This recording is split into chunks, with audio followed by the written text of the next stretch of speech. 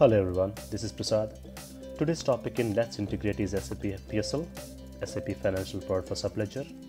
Let's see how we can integrate into our landscape. Let's start with inbound integration.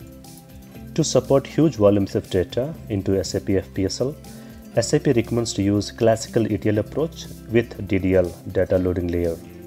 It's a BW based technology where you can load huge volumes of data. But if you already have SAP FSDM, you can leverage Financial Services Data Management for data syndication between ABAP and HANA with your SAP FPSL. Otherwise, you can also use SAP OData Services as a standard approach to load data into SAP FPSL.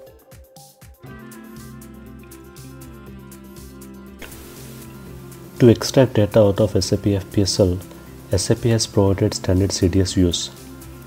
You can also use OData services to pull the data out of SAP FPSL.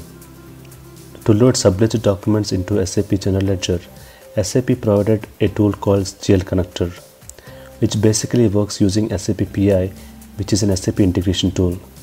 For this, SAP has provided outbound web services to pull the data out of FPSL. Lastly, if you have SAP FSDM in place, you can also use FSDM for HANA Data Federation,